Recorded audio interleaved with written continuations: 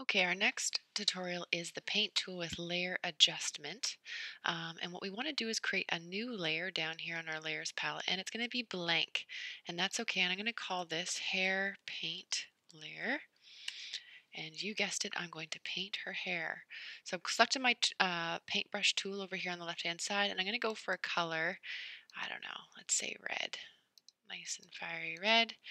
And I'm going to zoom in, and I'm going to make my paintbrush smaller by using the left-hand bracket tool.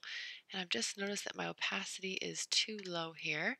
Now remember, brush size and softness is going to factor in here, as it always does when we're using our paintbrush tool.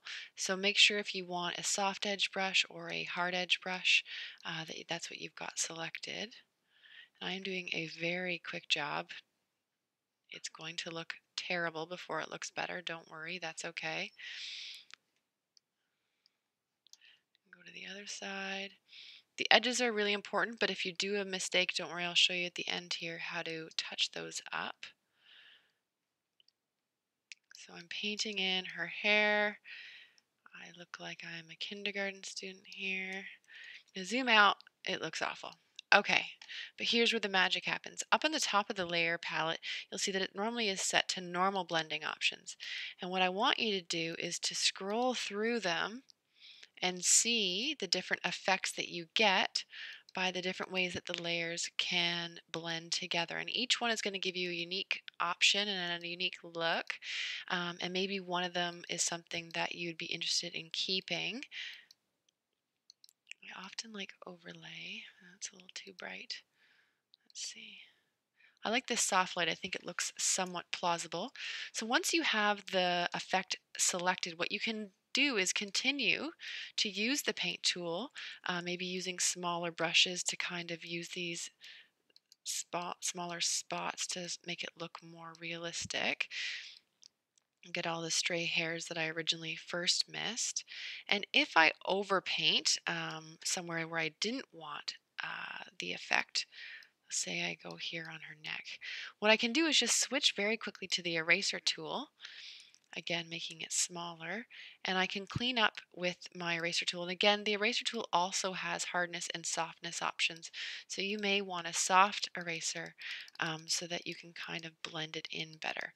And you can go back and forth painting and erasing until you get it perfect. And then if you want to do an additional layer blend option, you can. You can do it two different ones on the same picture. So I'm going to go and make another clear layer. And this time I'm going to do her dress paint layer. And this time I'm going to pick a different color. So I'm going to pick a blue.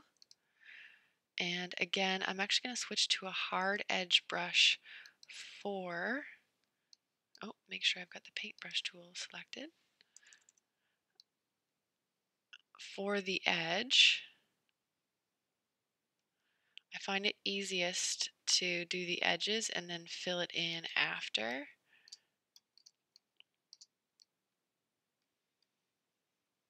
With the bigger brush. Again, I'm not doing a very good job here to try to be quick for you guys, but I think you'll get the idea. So switching to a bigger brush, filling in. Oops. Again, don't worry about being too perfect, because yes, we can always go back and fix it later with the eraser tool. I'm not sure that I want it to affect that necklace there.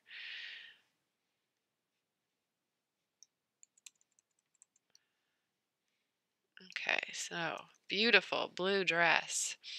Not exactly, until again we go through the options and look at which one might be the most aesthetically pleasing. Some of them aren't going to make much of a difference at all. That's kind of pretty, just kind of a purpley color. You still get the blending of the lace and the detail. And then I'm just going to have to go through here with the eraser tool and clean up my image so that I don't get that kind of outlining effect that I'm getting on the other skin color. So just clean it up, and when you're done, you can save that as your paint with layer blend option.